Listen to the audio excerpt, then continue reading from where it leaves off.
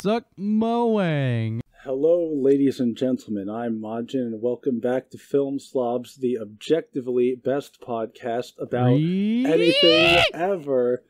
Shut up. With me, as always, is my good buddy, my boy, Tangelo.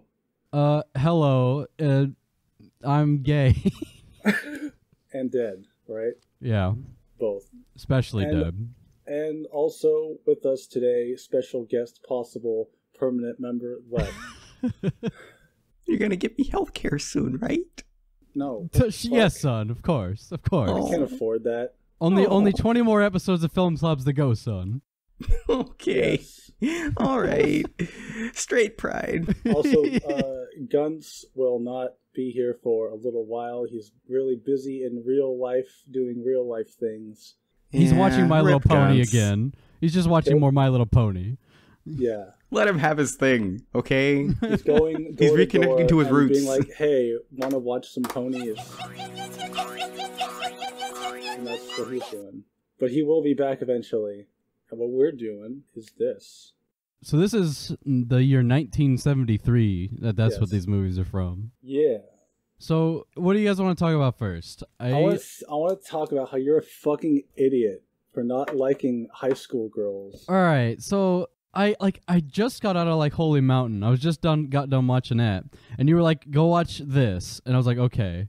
So I loaded up. I get 10 minutes in, and I realize this is a meme movie, and I'm supposed to watch it ironically. Well, it was not a meme movie. It is a meme movie. No, it isn't. It's a pink movie. It's a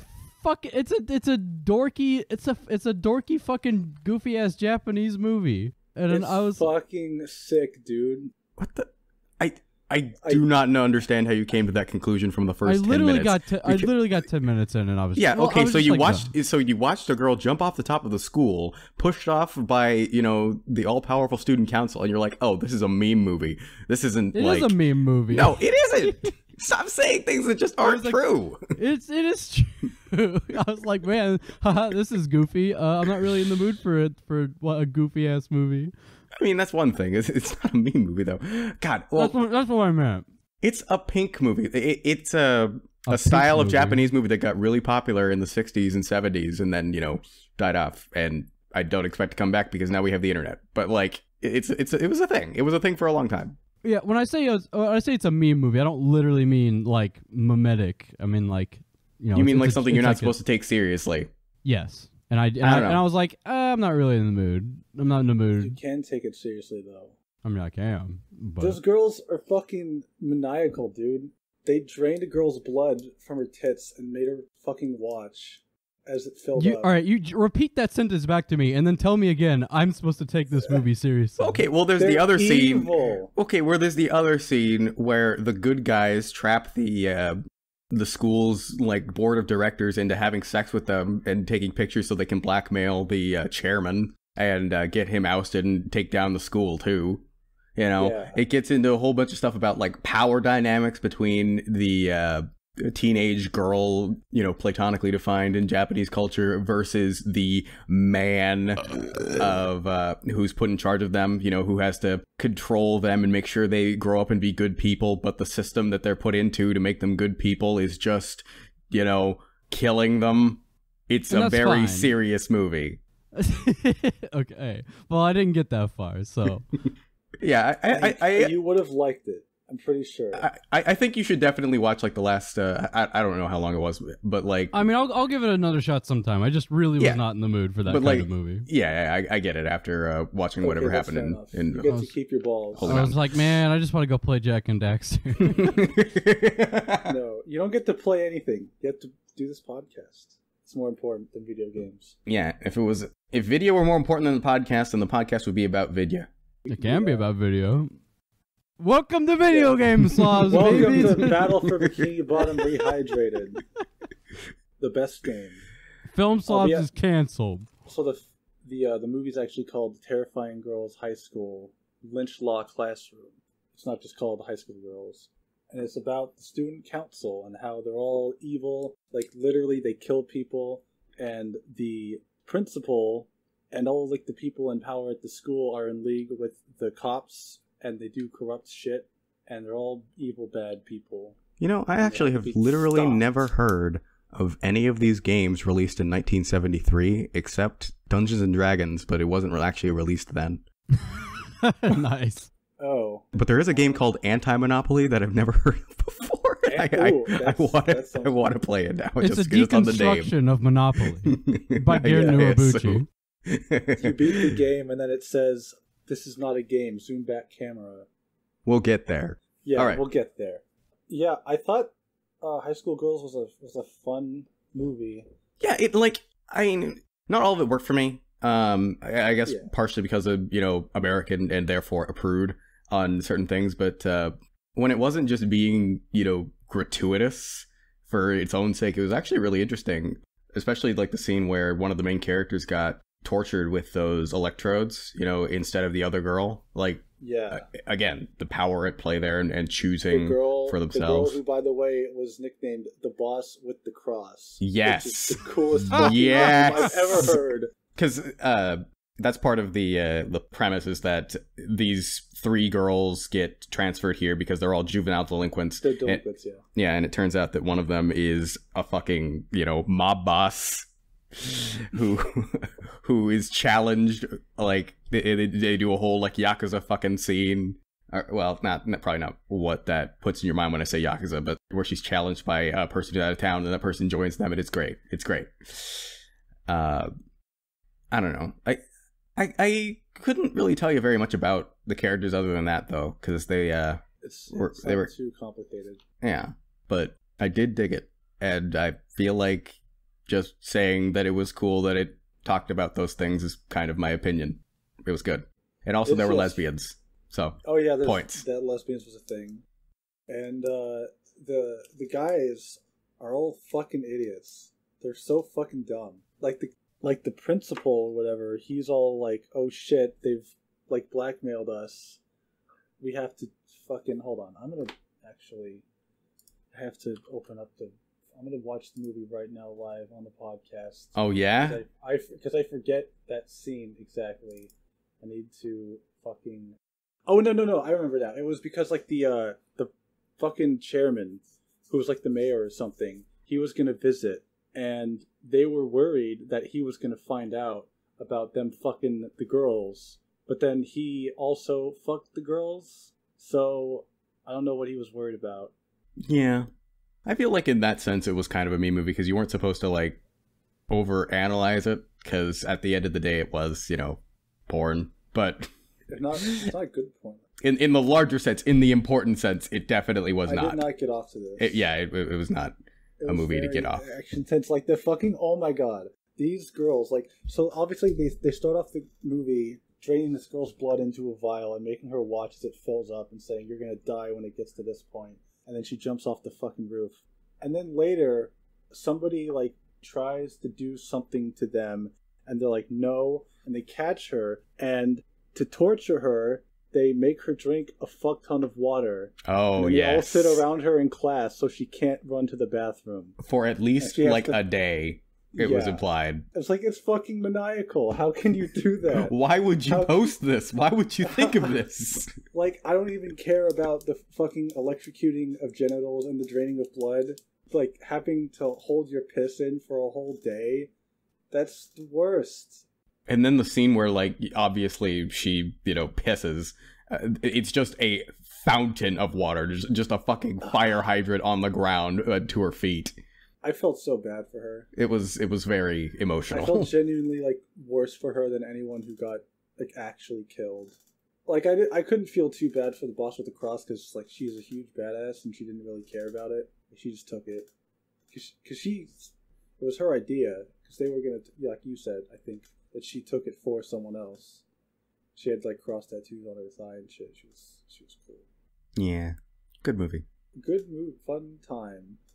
I give it like 3 stars. I give it light 7. It was I solidly enjoyed it. It wasn't my top one of the year though. No, of course not. So, do you guys want to talk about? You want to talk about Holy Mountain, or should we wait? Probably, I don't know. We've already kind of mentioned it, so you should talk about it. Okay. I wanted to give my See, I went into this movie thinking that it was gonna be like super obtuse and I wasn't gonna get it at all, but actually it was like the opposite. And it kind of beat me over the head with the point. And I think I mostly got what it was laying down. So I like the whole movie just kind of expresses this huge fucking disgust with like humans and their treatment of culture and their like materialism and shit like that. Like, so there's this and it has like it's basically like the whole movie. It's almost like a political cartoon. It's so on the nose. Like there was a scene where you look at these merchants and it says Christ for sale, and like like like there's these like mass produced Jesus figures like everywhere, or like there's a hilarious fucking scene where like they're going through like these lists of people like showing their lives and stuff. He's like, yes, this is my art factory. I make a new art every season, and then like it cuts to, and like this is my art for the season. It's just like a line of people like squishing their ass onto a piece of paper, or like there's a scene where like he makes this guy gold, right? And how it turns out the whole time how the gold of that world is made is that like you take shit like human feces and you just like put it through some kind of machine and it makes it into gold.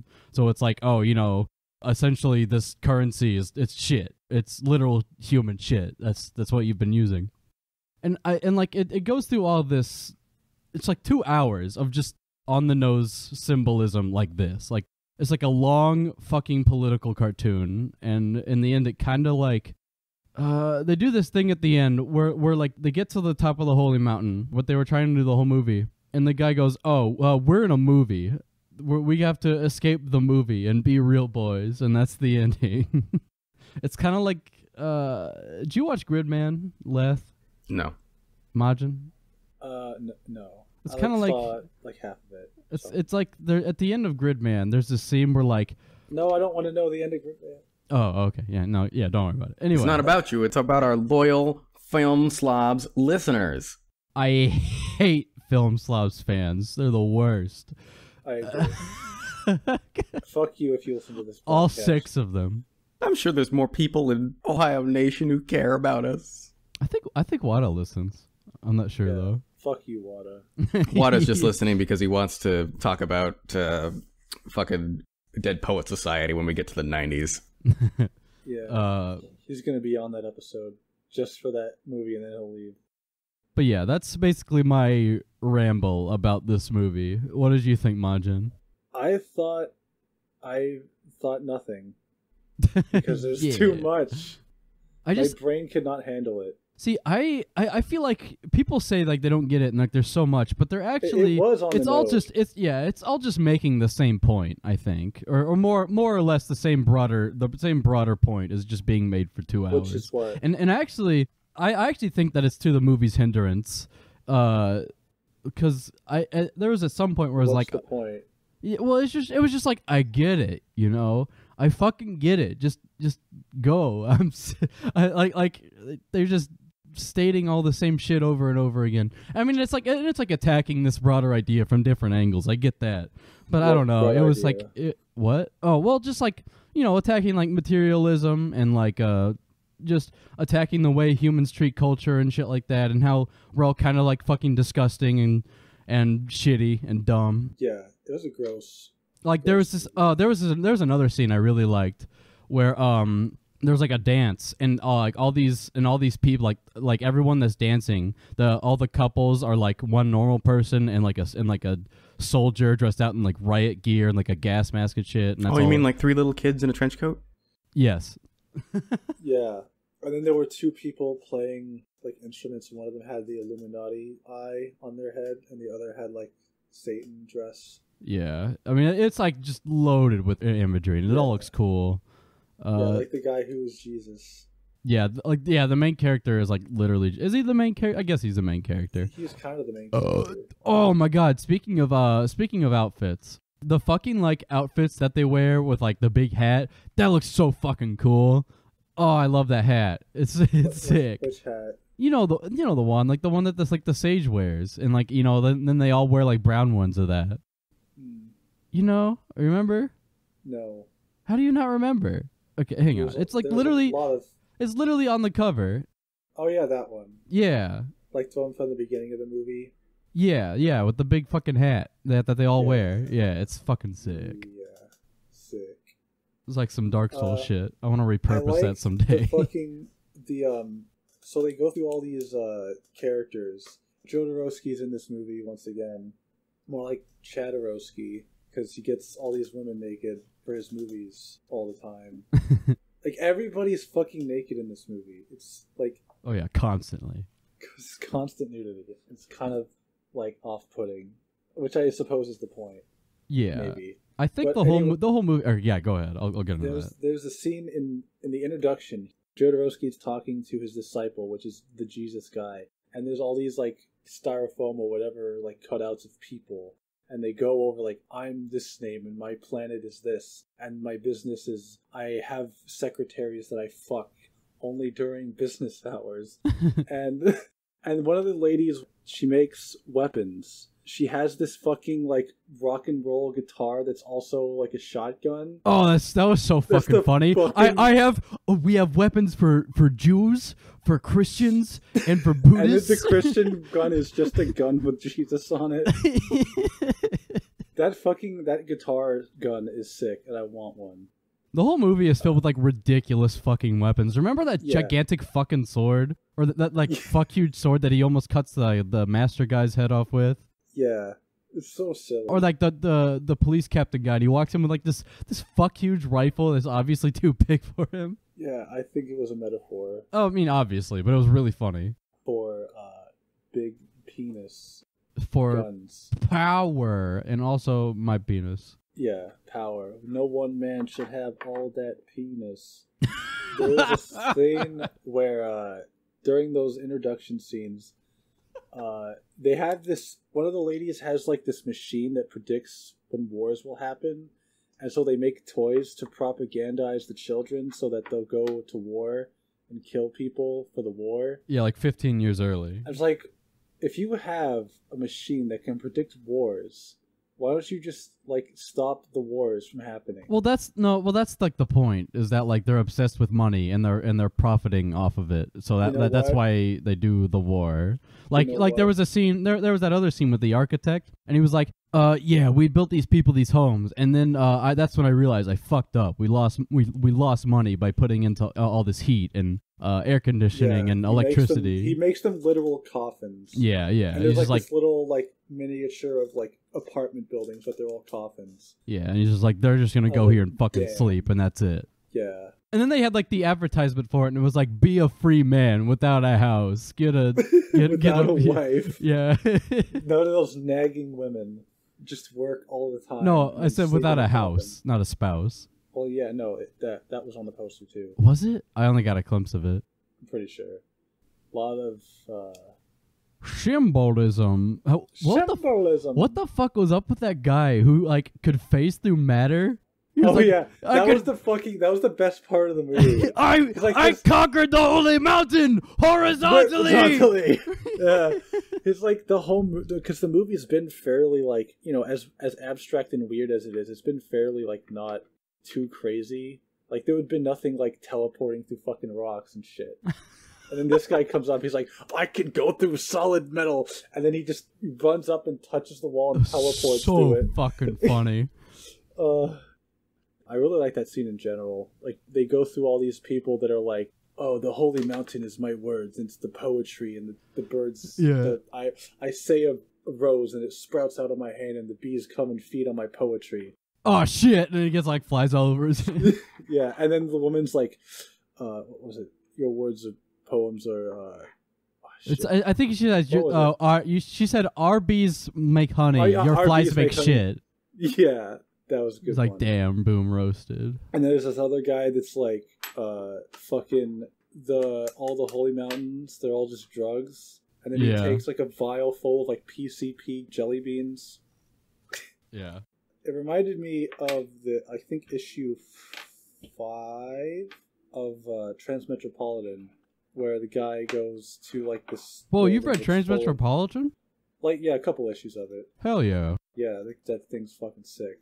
There's like an issue where he goes and there's like a bunch of vendor like stalls like trying to sell you their religion.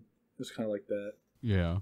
Like, this is the holy mountain is my words, the holy mountain is drugs, the holy mountain is, I'm gonna fucking phase through the mountain, bro. God, that guy. He's a hero.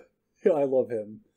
Well, this movie is fucking disgusting. It is full of like just my gross God, as so shit. gross. And I think that's like kind of the point is like you're supposed to be like, yeah, look how fucking gross and vile humanity is, bro. It's so sick. And like the first shot, like one of the opening scenes is just like the Jesus figure. He's like covered in flies head to toe and he's pissing himself everywhere. Yeah, and probably because he was drunk. Yeah. I'm pretty sure those were bottles of liquor around him. Maybe. Well, how much would you have to pay him? God, I don't know. To put fucking flies all over him. There's that one guy who had tarantulas all over him. Yeah, well, tarantulas are cool, dude. They're chill. Oh no, tarantulas are gross. Anyway, that fucking. But they're sick. Like that scene where like they rip the fucking. You are literally objectively wrong. Tarantulas are sick. Suck my cock. That scene where they rip that fucking flower out of the Jesus guy's hand, and I was like, blah, gross. Or the even like all there was like all the scenes with Jesus were gross. They fucking like Jesus is gross, confirmed. Damn. They take this pig corpse and they have like this goo all in them that like forms the mold of him, and so like they like scoop it out of this pig corpse and like put it all over. I'm like, God, it's fucking disgusting. Yeah. Ugh. They also like fill him. They cover him in goop to like the casts out of him, so they can have that shot of him like surrounded by the Jesus casts. Yeah, he's like, oh God, they mass produced Jesus. Oh shit, fuck. Also, oh, no. fucking, he goes up this tower and he goes through like a little tunnel into a room that's rainbows, and he goes like to try and stab Jodorowsky, and then Jodorowsky touches him in all the special like chakra places or whatever and makes him like in a trance, and then they dig an octopus out of his neck. Like, what the fuck was that? I don't know what the I think maybe it was supposed to be like, because up until that point he would only communicate in like grunts and anger and like angry growls and shit, and so maybe it was like, I don't know, freeing him from some kind of human-made parasite or something. Perhaps. I don't know, some metaphor, I'm sure. It was really weird. Yeah. Among like all the other weird stuff. And they had like that scene. There was also that scene where they're making the gold, and they have like this really close-up shot of like the boiling shit, all the poop and the vial. Like, oh yeah. Man, why you gotta do that? Honestly, it doesn't like faze me anymore. It can't. I wasn't prepared for it. I was like, I wasn't mentally ready. I'm completely checked out of life. You wanna, which is good. Wanna explore that on the Film Slobs podcast? Your general malaise with life. It's a Malay. Yeah, I'm pretty sure it's a condiment. Are you talking about Malay for the Nintendo GameCube? No, I was talking about Malay, the city. Where's that? I don't even know. Oh.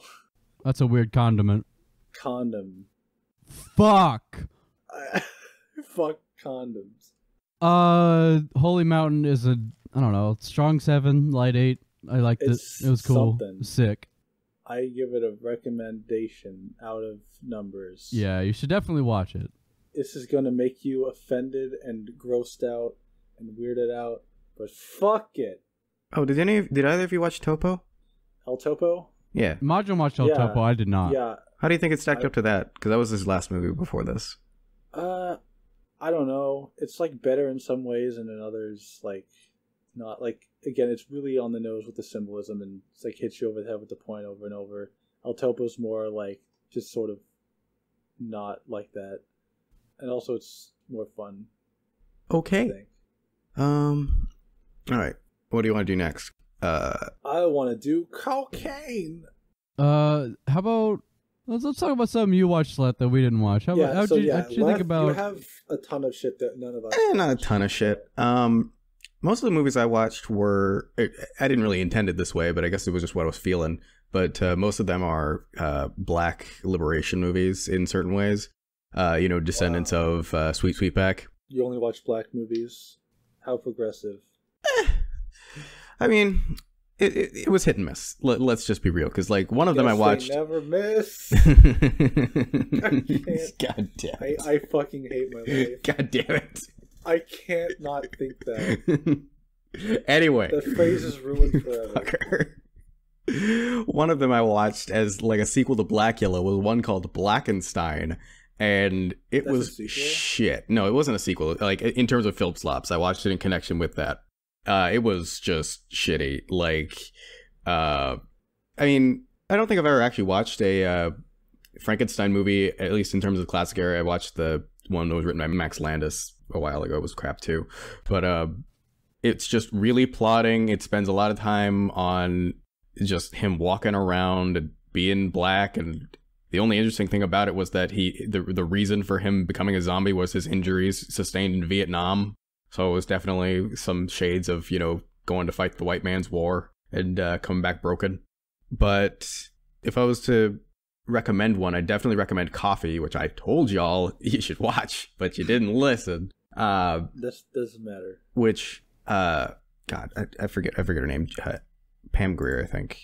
Yeah, Pam Grier. The woman who God, what was that movie called? Anyway, she's famous for doing these kinds of movies, and it's a movie about her sister dies or becomes addicted to drugs, and so she decides to single-handedly, you know, take out the fucking drug lords. And she like, the movie opens with her seducing a drug lord, getting into his house, then shooting him in the fucking face with a shotgun, and then there's two guys there because of reasons, and she walks up to the other guy in the bathroom, forces him to take his own supply and fucking die that way, to frame it as like a junkie gone wrong, and the movie just gets better from there. So It was quite good, but I'm not going to belabor the point because it wouldn't be much of a discussion. So Coffy, y'all should watch Coffy. I don't like coffee. I hate coffee too, but it's Coffy with a Y, so it's different.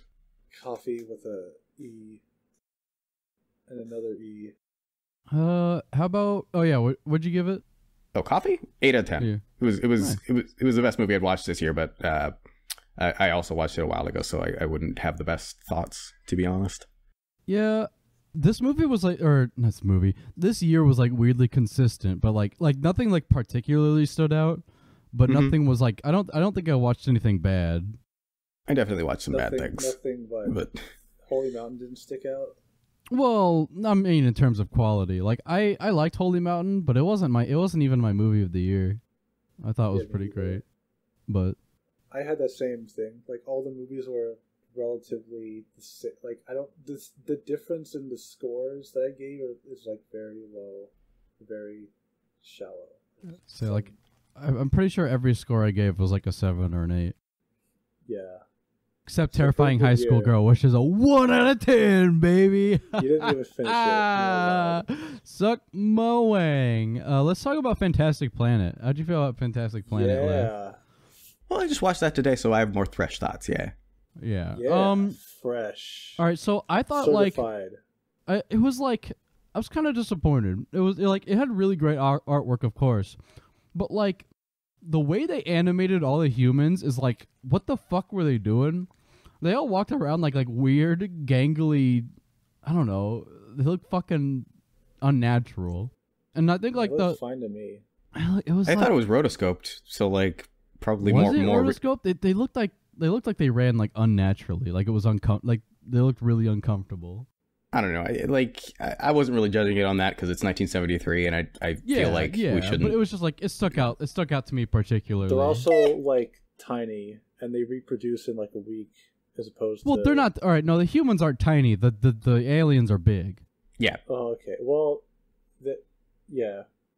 They're on an alien planet. The rules are different. Maybe it's gravity. I think like the point of the movie was simultaneously that humans are disgusting cockroaches and and parasites, but also that we're terrifying and kind of cool.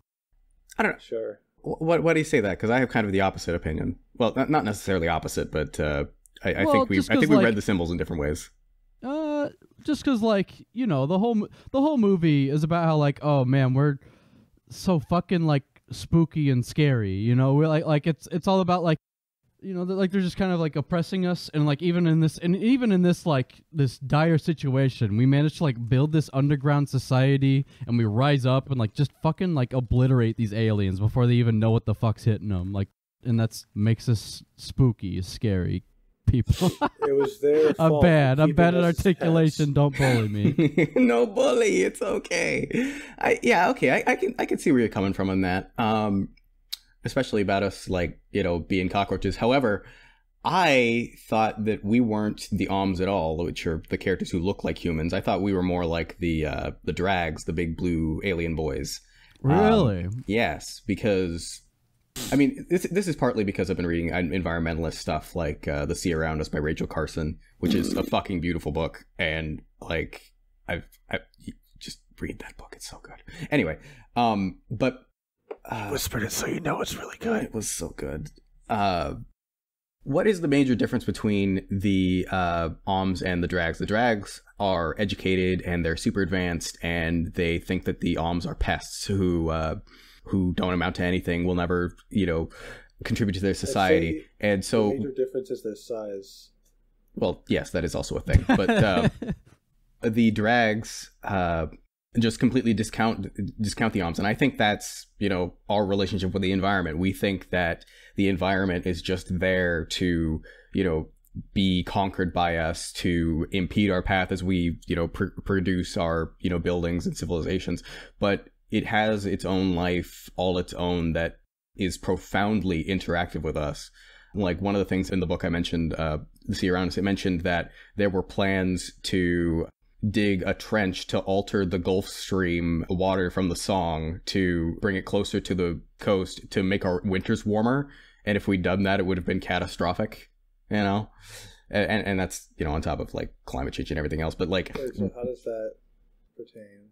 Because they're assuming that the Oms are there to be subjugated, to be pets, to, you know, they don't matter. They don't have their own culture. But and then it comes back to fuck them.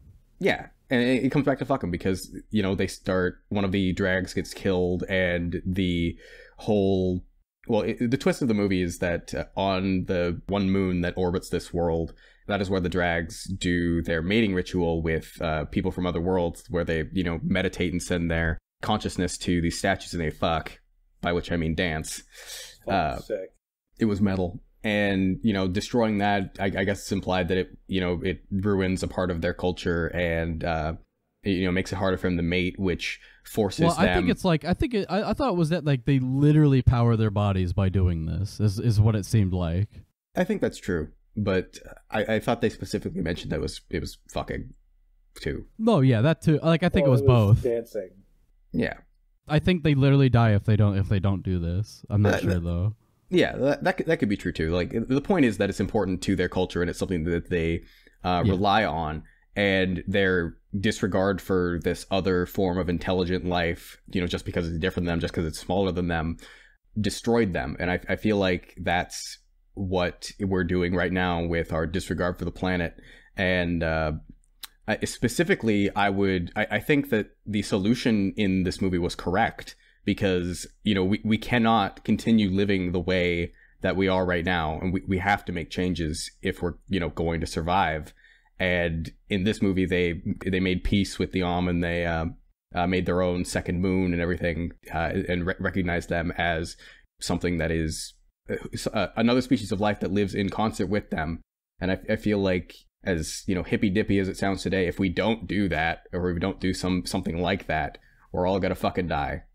So that's a very valid interpretation of the movie, and, you know, I could see where you're coming from. But personally, I read it as, like, you know, it's the human spirit and our ability to adapt and rise up and, you know, conquer shit and be fucking badass and cool, and both the beauty and fear that instills simultaneously.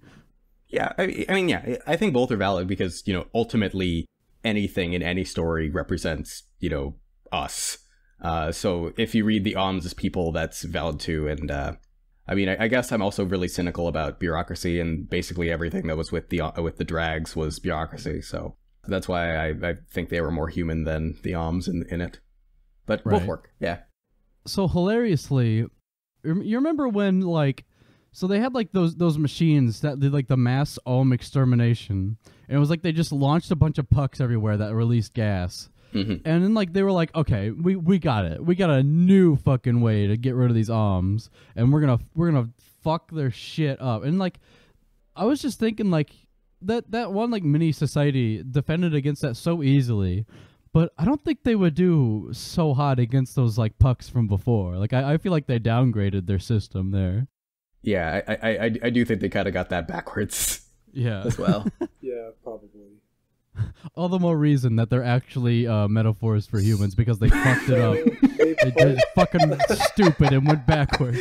Yeah, perfect. Because they have they have those lights. They put out like spotlights, and then if you walk on the spotlight, you die instantly, basically. Yeah. So why not just do that to the whole planet? Well, then maybe. I mean, it wasn't really put out in the rules of the movie itself, but I assume because it's poison that it might affect the drags too. Like they're really just wanting to. It's like, bro, if you want to get rid of all the rats, just douse your entire house in rat poison. What the hell? Yeah, right. Well, it's not their house. You said the planet. Well, not the residents, just everywhere else. I gave Fantastic Planet like a 7. Same. Yeah, it's very, very, very acceptable movie. It was good. I like the art a lot. The art was really fucking cool. In motion, it wasn't always fantastic, but man, those fucking like a lot of them still shots are gorgeous. Yeah, I agree. The environment was so biopunk. It was cool. Biopunk. Fucking biopunk. I haven't heard that term before. It's bio, but punk. Okay. Yeah. Punk ass bitch. You want to tell us about I want to hear about Mazinger Z versus Devilman. Tell me about that. Well, when I watched it, I had not seen either Mazinger Z or Devilman. Rip. It kind of went over my head from that. It was okay. Like it wasn't really the best crossover because it didn't really show them interacting all that much. I came away, my big question was, in this movie, Mazinger Z overcomes his weakness to, not being able to fly by getting wings, and I wonder if that became part of the mythos of Mazinger Z that traced back to this random-ass crossover. I'm pretty sure Mazinger Z has wings normally, doesn't he? That's maybe... I'm pretty sure in the art I usually see it when he does. I mean, he has the wings in the cover, but in the movie he got them, so... I always like when, crossovers do that and they have permanent consequences, but it just kind of made me tilt my head. Yeah, if you Google Mazinger Z, all the images, he has wings. Yeah, it was something like that. But I always read that title wrong. Oh, you mean like Mazinger Z? Because you're a narcissist? Not at all. Mm-hmm. Mazinger Z weeaboo here. I like fruta lolis. The most interesting thing about it was like this one scene that wasn't even really a scene per se, but like they're on motorcycles and they like jump off a cliff and they end up doing like this spin in the air where like their motorcycles are like bottom to bottom and they spin in the air and it was fucking metal because it's Gona Guy. But other than that, it sounds like something off of Devil May Cry. Yeah, exactly. But because of that, I did end up watching Devilman Crybaby and reading the original manga for Devilman, and those were both great. Yeah. Those were both great. Yeah. Love me some Crybaby. So what'd you give it? I don't even remember what I gave it. It was 6. Yeah. I liked it more than I didn't. Who here watched Wicker Man? Me. Yeah, tell me about Wicker Man. Were there bees? Yes. Wait, no, they were not. Wicker Man was pretty good. Very spooky. Like actually spooky? No, not spooky. Did you watch it? Did anyone watch it? I meant to. I didn't get around to it though. Oh shit! I'm the only one. I have all this weight on my shoulders now. Oh jeez. so much power. Much pressure. It was a really cool movie about this guy going on an island that's really creepy and weird, and everybody there acts kind of off. And there's like, you get this sense that something's fucky here, right? And then he goes through this whole movie like discovering like all like the lore about like what's going on there. They talk about like sacrifice people for the crops, and it's just it's like off-putting and weird, and the ending is pretty scary, dudes. Were there bees? No, they were not bees. I feel like he's. I feel like the he's only saying, thing I know about this movie. Okay. I feel like he's only saying there's no bees, so that when I watch it, I get scared by the bees. Exactly. Okay, yeah, that's exactly what I'm doing. No, not the bees. Christopher Lee is in this movie.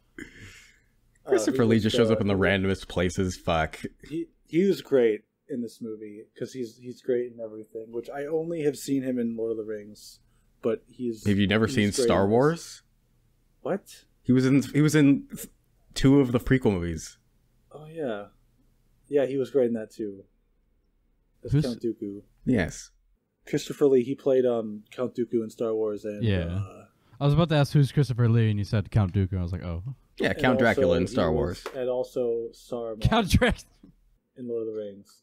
Yeah, this film is I don't know, man. I'm freaking out.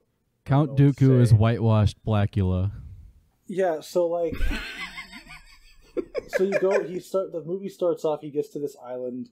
And then people are acting like weird about because he's there to investigate the disappearance of this little girl. He got this anonymous tip that there was a little girl missing, and nobody knows who she is. And he's like, "What the fuck is happening?" And everybody's acting kind of weird. And it's it's a slow crawl. It ramps up towards the end, in terms of how creepy and weird it is. Because it starts off everyone's just being kind of dismissive of him. And not saying anything, and just being tough, and he's really frustrated with it. And he gets to see all their weird activities. There's this one girl who's I think lives at the hotel, and the bar gets into this bar song singing about how she's great because she's a whore and she fucks everyone, and she's really good at fucking people. And then they try to get him to fuck her, and he doesn't. Because he's a virgin. He's waiting till marriage. Because he's a good Christian boy. And all this island is pagans, and they're bad. And he gets to see all these weird rituals that they do. They have this pole where they spin around with flyers and shit around it, singing a song about sex. And then there's a kid, and then the kid grows up and then dies, and it goes back into the earth. And then there's a tree, and the tree makes a fruit. And then the fruit comes down, and somebody eats the fruit, and that's a person, and they fuck another person, and whatever. And it's all very, very sexual, and it's really weird. And honestly, I think, because the whole thing's, it's all religious, right? It's a religious, cult thing, basically. Yeah. And if not for that aspect, I think, honestly, we shouldn't be so repressed sexually. We should be letting our children know about that shit, because it's really important. And it's, a basic human drive thing. It's you're gonna fuck eventually, unless you are a loser like me. Haha, nobody laughed. Fuck you. I mean, we were concerned. Okay. But yeah, no, it's I think we should be teaching that kind of stuff, just not with the whole sacrificing people stuff. Sure.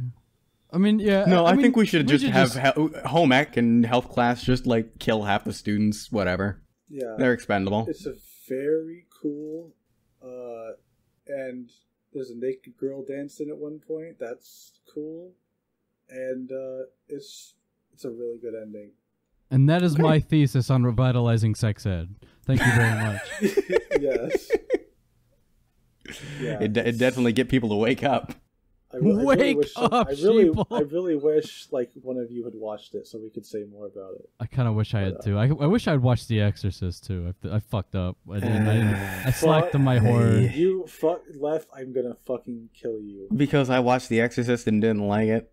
Yeah. Oh my god. You gave it 1.5 stars on Letterboxd.com. Damn. No way. It's. I have to take a shit. Sorry. Yeah, so he's gonna take a shit. Okay. I rate Wicker Man a 4 stars. Did you watch Left didn't watch The Sting, did he? No. Yeah, let's talk about The Sting. The Sting. The Sting was cool. It was one of those movies. Cool. It was one of those movies that I think was almost entirely carried by the actors. It was a creatively written movie, but just the acting sells it so heavily. Like imagine like that fucking poker scene. That was like seriously one of my when he got drunk. When he pretended to get drunk so that he would fool him. And I'm yeah. Oh, we got all your money, bitch. Yeah, that was fucking awesome. That was a good scene. Yeah, the whole movie was the whole movie was littered with like amazing performances. Like that moment when they're sitting waiting for like the $500,000 bid to happen, and the guy sits down and he's like win. I told you to put him on second place, and there's like this really subtle realization on the bad dude's face when like he just realized he fucked up. Like it's like this little subtle thing he did with his eyes, and I was like, whoa, shit, that was cool. And like he fucking and then he runs up and starts like freaking out on the bars and stuff. I thought the twist was like at the end, like the reveal at the end was a bit. It was super predictable. I saw it coming a mile away. I didn't think it was predictable because I didn't think it was like set up. You think so? Was gonna happen. Well, like when it was like when he gets arrested and brought to like the FBI and stuff. I was like, okay, so they're actors too, But I did kind of question it. I was like, are they actors though? I'm pretty sure. I thought they were the actual FBI. I was like 80% sure. I was like, shits like that make me glad this isn't a terrifying girls' high school. Haha, that's not. Funny. I also the peed. Holy Mountain told me you could make that into gold. Yeah, and then sell it to the corrupt policeman. Anyway, and get your holy shit. All right, wait. Can we go? I want to go back to Holy Mountain for like just like a moment. Yeah, okay. Can we all appreciate the line? Your contribution has completed my haul of 1,000 testicles. Yeah, yeah. That was a. Appreciated. That was a thing that happened. Yes. Anyway. So what was your wrong opinion about The Exorcist and how it was good? No, we're talking about the Sting. No. We're talking about the Sting. Oh, okay. The Sting. Yeah, I don't know. I saw the twist coming like a mile away. It was like I was like 80% sure at least. But I didn't know like I was like, wait, what? They were working for him the whole time? I did not see the twist where they were all acting. I thought they were all acting as if Hooker was actually going to turn them in, and he was looking regretful. But I guess he was just like selling to the bad guy, but the bad guy I don't think was looking. Well, I think like the idea, because like in all the scenes you see him like, and he's like, hey man, you ain't said much. What's wrong? He's like, oh, I'm just fucking, I got nerves, But like, and like you're supposed to take that as like, oh, he's lying, he's just depressed about his buddy getting arrested by the FBI. But actually, it turns out he did have nerves. He just was pretty fucking nervous. Yeah, I don't know, I didn't buy it, but I mean, it's fine. Yeah, the performance was fine. It was not. I think it's just me being bad. It was cool. It was cool. I really like the setup at like the beginning where they have the guy go like with the money from the bookies to like take it uptown, and then he get robbed. Oh yeah. And I was like, oh shit, that was a setup. What? Yeah, because I totally bought it. I would have totally gotten fucking punked by those guys. Oh yeah, dude, me too. What else did I have to say about this fucking movie? Oh yeah, this won the movie of the year award, didn't it? Yeah. Yeah. That's why I watched it, and I would not give it movie of the year personally. I wouldn't give it movie of the year, but I don't blame them for it. It's not a bad pick. Yeah. It's definitely an expected pick. Like this is something I would look at. I was like, yeah, this is definitely something that's gonna win. It's got like a gimmick, if you could call it that, of when you start the film, it sets up like the actors or like the players. It's like it's the credit roll, but it's set up as like this title card that says the players, and then it goes through all the people in the movie and says like their character and who's playing them, and then there's more title cards throughout the movie of like the setup and the Sting and this and that thing, and so it's got like sort of a quaint feel to it in that regard.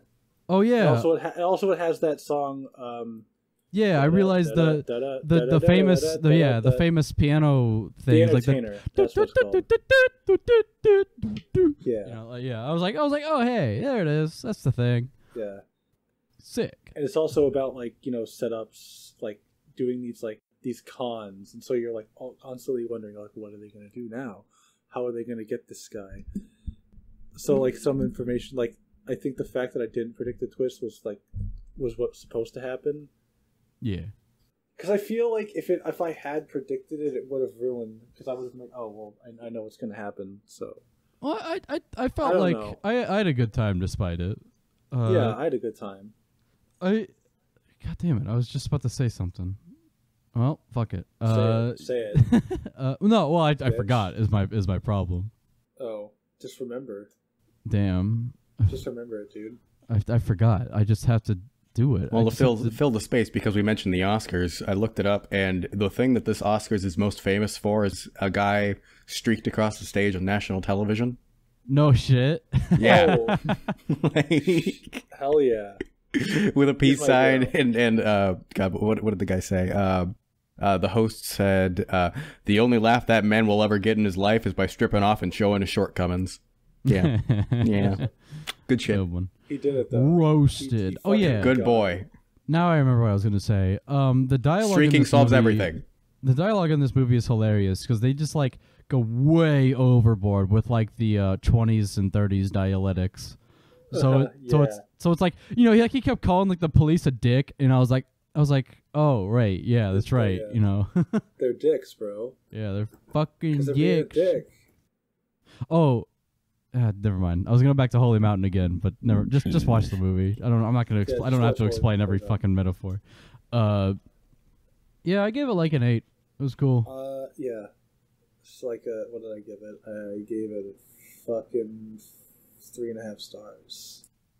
3.5. Okay, that's a 7. That's yeah. a 7. Speaking of which, The Exorcist deserves 3.5 stars. But you gave it 1.5. Shut up. All right, let's talk about The Exorcist. Exorcist. I don't know, like, I there's. wasn't spooked at all. I wasn't scared. Yeah, I mean, I get it. Big boy. I get its reputation because at that time there weren't, like, you know, serious fucking horror movies yet, and this kind of kicked that off. Where, you know, now we're just at the point where where unless they're, you know, jumping out of the screen to just like fucking cut your arms off, it's not scary anymore. There wasn't really any jump scares though. Yeah, which there were some. Well, yeah, there were a couple. Yeah, but that wasn't like the main thing, which I did appreciate, and that's about as much praise as I can really give it. I don't understand what's like. That's like a 3 out of 10. Like it's not that bad. It was like I wouldn't even call it a bad movie. I mean, it had nothing to recommend it at all. Like, it starts off in this scene in Iraq where the this priest guy. Northern Iraq. That's important. It's specifically in Northern Iraq. Sure. They put it in text on the screen so you know it's important. Yes. Okay. By the way, speaking of that scene, I really like the shot where like they have the kid running through the maze. And then there's like a shot in front of him. He's running towards the camera, and then he turns to the left, and it pans and like shows the guy he's talking to through like underneath his legs, which I thought that was a cool shot. Okay, I don't remember it at all. Well, that's fine. Is it though? Is it really that memorable? Yes, it is. Mm-hmm. I remember it, bitch. You'll remember it till you die because of this. Yeah. Yeah, it starts off there, and like that whole section could have just been cut because it really only set up the like demon through kind of metaphor, and you know, we don't even see that guy for another half of the movie again. Oh yeah, it could have been cut down, but like it's important because it sets up that guy. I mean, it's just so padded, and half of the movie, like or like 3/4 of the movie, is literally just discussing what's to be done about this child who, you know, is having these things, and then the last, like, a little bit before the end is the actual Exorcist, people die, and then it's over, you know? I do think it could have been shorter, because I think, like, logically, that they should have, like, this girl's fucked. Like, her mom should have been, like, looking way more into psychiatry and shit. Like, it should not have taken them almost all the way to the end of the movie to do an exorcism. Yeah, like, and another thing is that there's more than one exorcist, so the title is a fucking lie. Because they go to because they have, like, the psychiatrist there. Oh, yeah, there's, well... No, it's a fucking lie. Don't even try to defend it. Yeah, I wasn't trying to defend that. Mm-hmm. No, I wasn't. I was talking about something else, but Sorry. Go yeah, ahead. There's... So she originally goes to like this doctor who's like, just give her Ritalin, bro, and they come back. They take the doctors to her house and they see her possessed, banging her fucking face on the pillow and like the bed bouncing and shit, and they don't immediately go like, yeah, probably drugs aren't going to do much for this. This is out of my territory. But I mean, other than that, it was fine. I don't know. It's just one of those things where, like, is, you know, like, what is good? Is good things happening, or is it the least bad things happening? And for me, at least in this case, I really just think, like, when nothing's happening and, you know, none of it's good, it's just a bad movie. It was very slow and bad. Although, another thing I will praise is the woman who did the voice work for the demon in The Girl was really good. And the apparently all the scenes with the girl were good. The scenes at the beginning where she wasn't possessed, I thought set up that nicely too. Like there are things that are good about this movie. That's why I didn't give it, you know, a lower score. But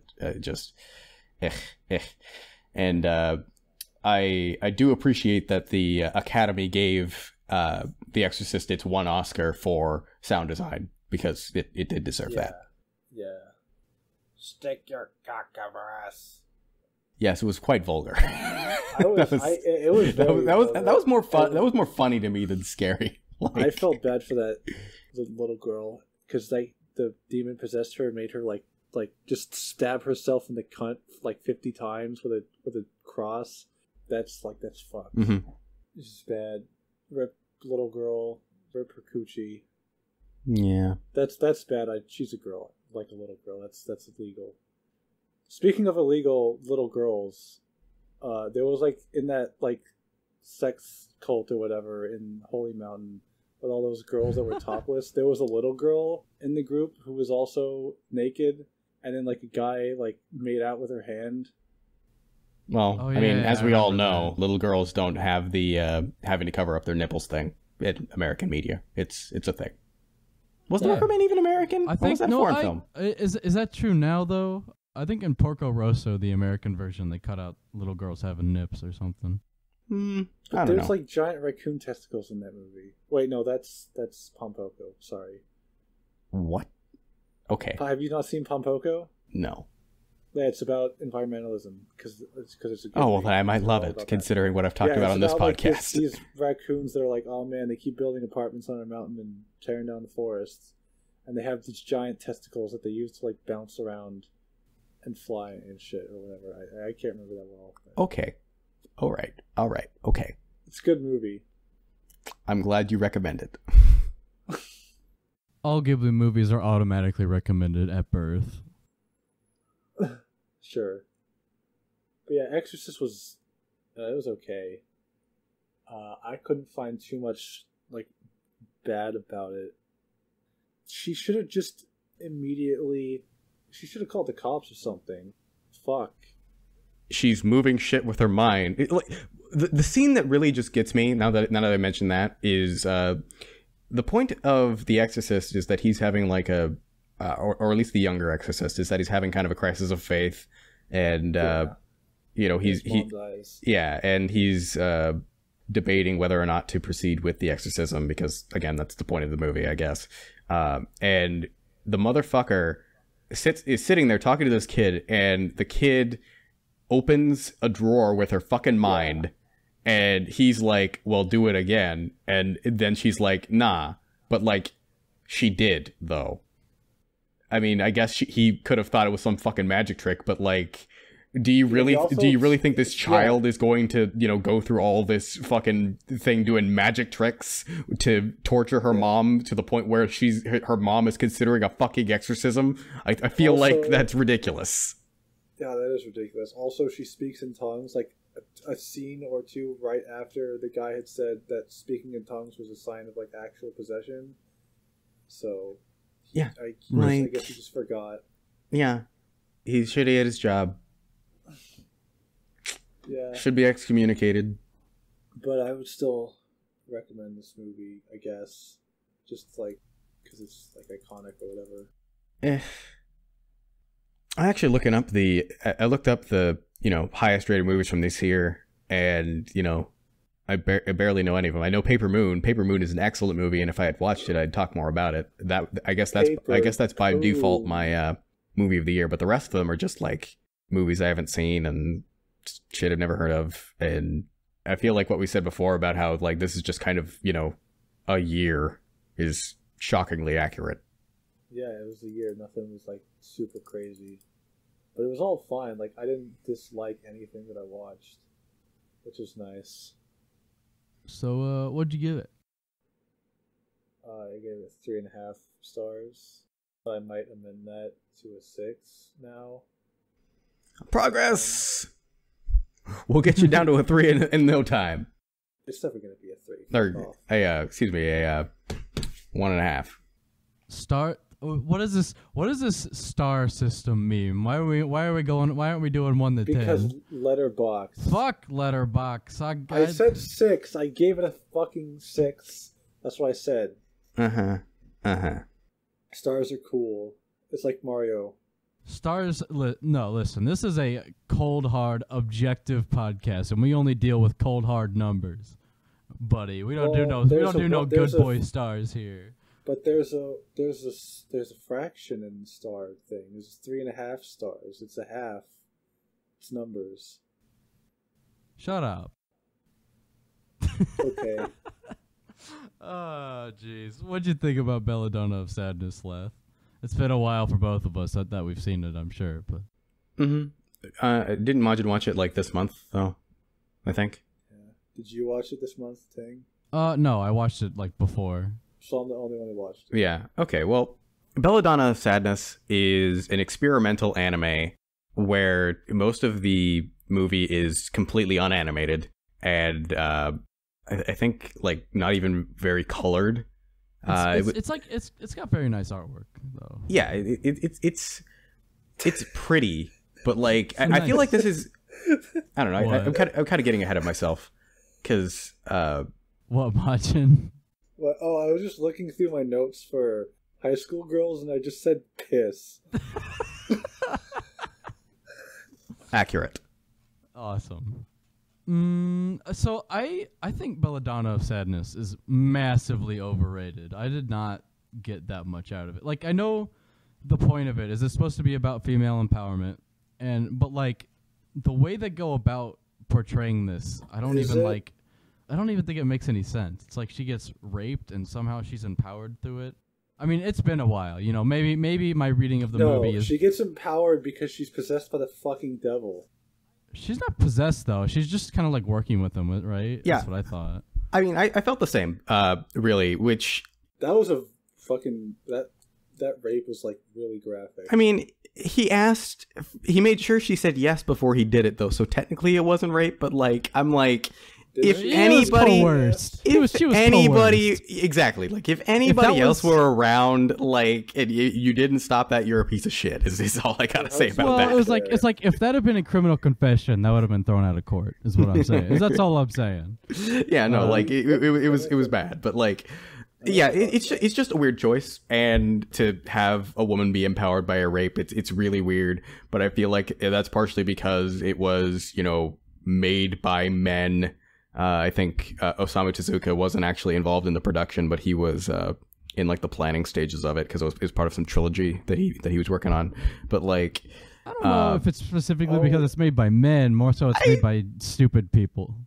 Yeah, but like, this is very much one of those movies where it's like they just did not talk to a single fucking woman in the making of it. And I feel like I'm justified in saying that because How do we know that this is a female empowerment movie? It's the end of it. Is the end of it where they just like do a clip show of yeah. hey, Joan of Arc was cool, huh? That was really weird because it's like wait, this was about the French Revolution? What? Well, I feel like if you knew a lot about the French Revolution going into it, you probably would have picked up on that. I guess maybe I don't know. Because it's a really weird movie. Yeah, like visually. Horribly paced too. Like there were like I literally fell asleep. Remember that scene with the orgy, and it literally went on for like fucking like a million, like an epoch or something. I was like just fucking. I was like, stop fucking. Just stop it. This was our Also, childhood. There's like a bunch of scenes of just like a single image that's like slowly scrolls, and then there's like narration over like this is what happened during this time, and it's like just big moments happen in that interval. Like a fucking war happens, and like we don't hear anything about it. It's like it's there. Mm-hmm. It's happening. And then like John comes back from it, and he's all like being drunk because he's sad about the war. And I want to believe that, like, you know, maybe we're just not like not getting it. You know, there's something about this movie that we're not getting. But I don't know. Like, I think this movie is massively pretentious and completely overrated. And people who defend it like don't. I don't know.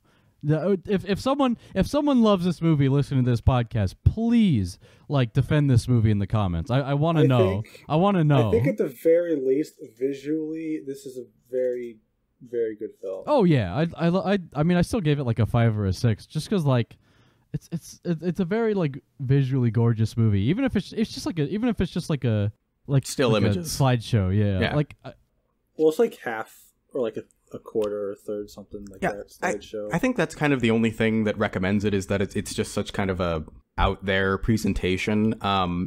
But really the only interesting thing they did with that, you know, aesthetic choice, in my recollection, is that once she was sexually liberated, she changed colors. And when other people realized that they were sexually liberated and they, you know, were like, you know, real boys or whatever, they also gained color. But the people who were in power already at the beginning, who were royalty, were in power all along. So I feel like that was, you know, a nice choice. And I'm sure somebody could write some dissertation on, you know, the meaning of that artistic choice. But like, I don't really care that much. But it was good, though. What color did they change? For some reason... What color it was? I remember that Belladonna turns, or I mean, she's not called Belladonna, I guess, but fuck it. She turns green, or she like starts wearing green because it's the color of the devil. Is green the color of the devil? Well, it's in the movie. It says it is in Devilman. Oh, I guess so. It's because the grass, bro. The kids are smoking the grass. They're evil. I don't know why. I keep like trying to remember how the devil looked like in this movie, and all I can think of is the devil CDI... looked like a penis. The devil looked like a little penis. All I can remember is like how the CDI Ganon looks, like like you know this one. CGI like this is literally how I imagine him. That, but a penis. Yeah. Perfect. You will die. Jean gets his hand cut off. Dude, poor John. The guy. He did literally nothing wrong. John, this poor man. Except at the beginning of the movie when he strangled his wife for no reason. This poor man. I don't know why he did that. Top 10 cucks in fiction is like this guy and that dude from like the first Hulk movie who just gets absolutely cucked by the Hulk. Yeah. I don't know why he strangled his wife at the beginning. Because like she comes home crying after being raped by the king at their marriage. I think the idea is that he's like you motherfucker, you got like deflowered and, you know, all disgusting because you slept with someone else. Now you're used goods, you dumb bitch. I mean, what was he gonna fucking do? I don't know. Yeah, I mean that's called prima nocta. It was just a horrible practice, and you know. I guess. Ugh. He gets his hand cut off because of like, what did he do? I think like he became a debt collector, and then he was like, the king was like, give us our debt, and he was like, the people literally have no more money for me to get for debt. They have no money. I can't take their money because I don't have any. He's like, fuck you, your hand's coming off. Damn. I don't know if that was exactly it, but yeah, it was weird. And in one of these like little sequences, like these sliding sequences, he gets some newfound stature, which I don't think it was the tax. I think that was past that part. But then he's still like drinking all the time and he's sad. I don't know, because I don't know what his stature is, but whatever it is, it's not making him happy. And I don't know why. And I would like to have seen that in the movie instead of just having a narration. Your boy John didn't deserve such a fate. Sean, the audio engineer. Sean McGinnis. World famous comedian, Sean the audio engineer. I give it like a 5. I actually didn't rate it, Uh-huh. but yeah, I liked it. No, I didn't hate it. I didn't like it. Was at least really cool to look at, so I'd recommend it. Yeah, I mean, I didn't like it. I didn't like dislike it though. You know, it's like it's a movie. I felt the same. I gave it a 4 because I disliked it more than I liked it, but it had some neat ideas. Just I didn't care. Mm-hmm. That's our review. We did it. We reviewed the movie. We conquered Belladonna of Sadness. Nailed it. Okay, yeah, let's talk about F for Fake. That was the Orson Welles movie. Orson Welles who did Citizen Kane, which was in before our time. Mm-hmm. Before Film Slobs, so it doesn't exist. I thought F for Fake was cool. I thought Oya Corridor was hot, and Orson Welles wanted to make damn sure that we knew he was fucking her. Was he? Yes. She's was his partner for a long time, and she's to this day, the executor of his estate. Nice. So at the beginning of the movie, he says that for the next hour, we're going to tell the facts, and we're going to base everything on facts. We're going to be good, objective boys. Mm-hmm. And then it proceeds to be no. It proceeds to be a discussion of forgery, specifically an art forger named Elmire, who was very famous at the time for being able to do these, impressive, perfect, stylistic copies of various painters and sell them and added them to collections, and people made lots of money off of him. It's kind of a documentary about Elmire and the concept of authorship. And then there was this guy who wrote a biography of Elmire who lied a lot in it and lied about. Didn't actually talk to him. Yeah, or I think didn't they talk, because I thought they appeared in the same footage, but maybe not. I don't remember exactly. Yeah, I'm pretty sure that the guy that we're talking about, because he went to some hotel in Vegas, and then nobody ever sees him. Oh, you're thinking of Howard Hughes, the Howard Hughes section, because the same biographer wrote a thing about Howard Hughes, and it was very salacious, but it turned out that everything in that was a lie, and that he'd never met Howard Hughes, and that was a big scandal. But yeah, the whole movie is a meditation on what it means to be authentic, what it means to be an author, and maybe we can talk about that before we talk about the significance of what the hour was at the beginning. I was going to say that it was wrong, because it was actually an hour and 7 minutes or something. That's true. So he lied in the truth section. I don't know if that was an oversight or what. I mean, it's probably just a editing thing. I guess it was maybe we weren't meant to take it. Well, because we were meant to take it literally. Because during the twist at the end, when he's like, "Oh, we've been lying for 17 minutes," it's 17 minutes ago was an hour and 10 minutes into the movie. Yeah. Well, I mean, consider that it came out in 1973, so there's no reason for people to, even keep track of that in their minds. So that's definitely a part of it. Yeah. I wanted to rewatch this movie. This was going to be the first movie that I actually rewatched, but I didn't end up doing that because I was lazy and stuff. Had other things to do. Yeah. Yeah, jack off. True. In Wada's bathroom. Oh, how's Sweden? Oh, we're not there yet. Uh-huh. Yeah, we're going next week. I can't believe he just put that up there. He's like, "Yep, we have a bathroom." Dude, that's no. I cannot. I cannot do that. Yeah, I don't know the context for this, but okay. That's fine. I don't know either. Wait, what are we talking about? Oh, yeah, the bathroom. Context Okay. does not matter. Anyway. Yeah, basically we're all going to be jacking off at the same time, and the only dispute from this is to lock yourself in the bathroom. We're all going to be jacking off in the bathroom at the same time. That too. Understood. More power to you. It's like the group piss. We'll do the group jerk off. Okay. It'll be that scene from Belladonna of Sadness and go on for 5 hours. Yeah. We'll put weird filters on it to be animated. Yes. Yeah, be very artistic. It's my art that I produce every season in my factory. Is this the way that this film is presented. It's like these little snippets of like there's shots of, first of all, it's very fast paced in the editing.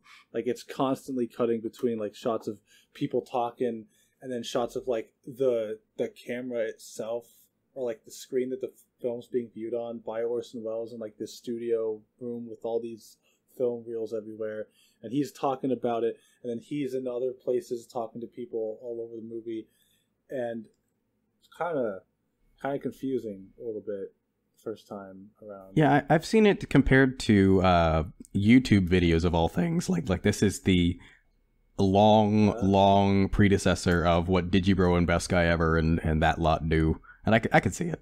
Yeah, it's very interesting presentation wise, how it like skips around all these different times and just all the different shots. Just goes like, boom, boom, boom, and it's just it's really disorientating. Yeah, and like there'll be like times where like one of the people will say something and it'll cut to someone else saying something that's like a continuation of that thought, sort of, but it's not the same scene. I thought that was cool. Like the editing was super on point and you know, typical Welles, atypical Welles style because of, you know, how it was splicing so much together. But Welles is very much known for his attention to detail in all things. I did not know that, but yeah, the editing was crazy in this movie. Like if this movie did not win Best Editing, I'm gonna do nothing about it. I'm not sure if it was eligible, to be honest. Really? Yeah. Why would it not be eligible? I'm not sure if it had a wide release at the time. But it's fucking Orson Welles. He made Citizen Kane. Yeah, but at this time in his life, he was kind of exiled in Europe and not producing anything. Like, this is his last thing before he made his, I guess, quote-unquote, big return as Unicron in Transformers, the movie. You know, like, this is his kind of swan song while he was trying to do that. This was his last movie, I'm pretty sure. Well, last movie other than Transformers and, what was that, The Other Side of the Wind, which was a big... What's The Other Side of the Wind? Did he direct that? Yes, and it just came out, like, the end of last year, I think. Oh. Because of a lot of issues, including stuff with Ohaiyo Kodor. How the fuck did Orson Welles get banned from Europe or exiled from Europe? Exiled from Hollywood. He was frustrated with the studio system and, you know, not being able to have as much creative control as he wanted to. That kind of thing. So he went and made The Other Side of the Wind, which I still need to watch, but I hear is kind of masturbatory, so I've just not made it a priority. I like masturbating. What's the problem? Nice. Yeah, okay. I don't understand when people say a movie is masturbatory. Like, bro, we all masturbate all the time. It's not a big deal. Well, but that's not why I use masturbatory as kind of like a put down, because obviously I masturbate too, and it's not like a thing, but it's what I mean by it is it's completely unproductive and only satisfies the person doing it. So when you make something masturbatory, it's, you know, not going to interest me that much because it interested you, and that was the point. It was interesting you. Here's the thing. That's what I mean. Would you argue you're doing this wrong, right? You say that film's masturbatory, so while you're watching it, just, you know, take out the dick. Would you say The Wind Rises is masturbatory? I haven't seen it, so damn it.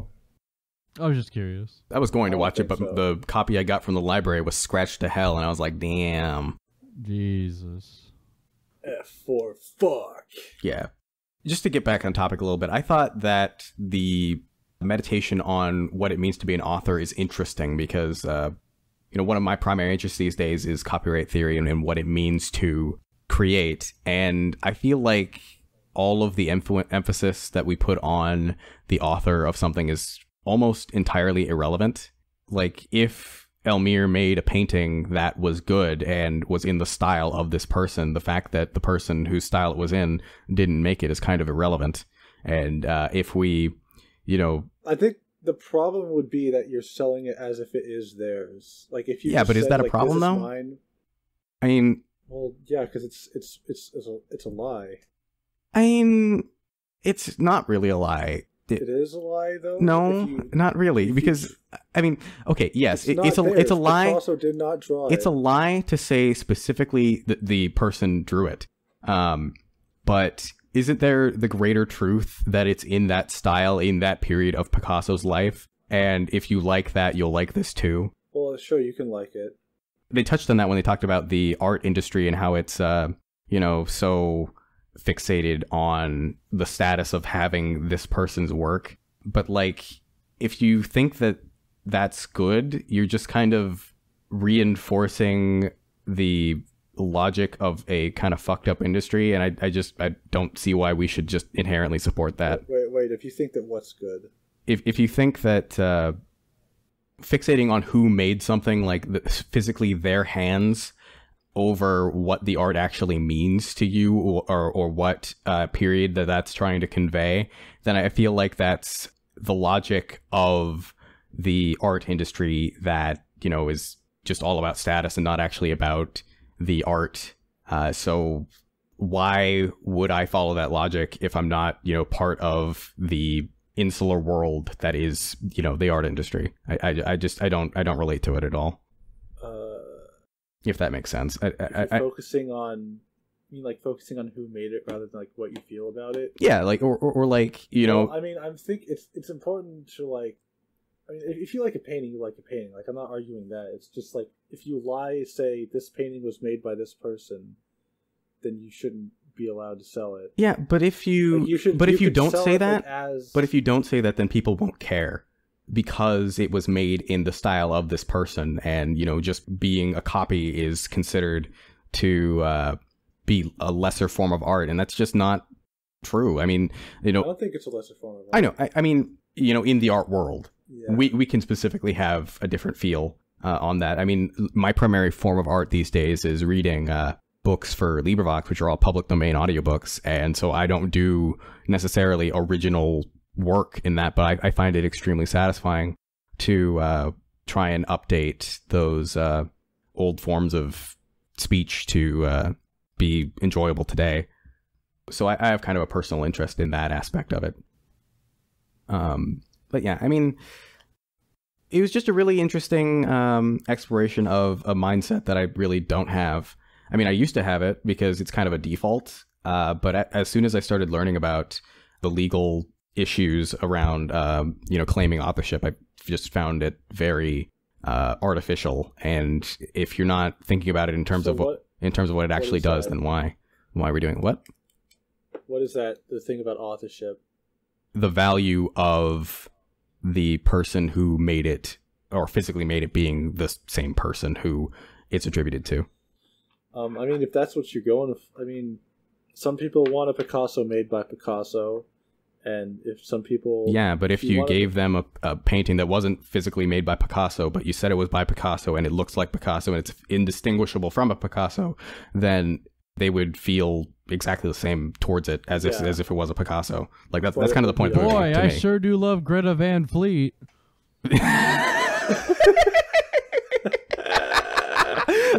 I mean, exactly. Like, fucking Anthony Fantano made, you know, multiple videos about how he finds Greta Van Fleet to be this, you know, ripoff, quote unquote, of Led Zeppelin.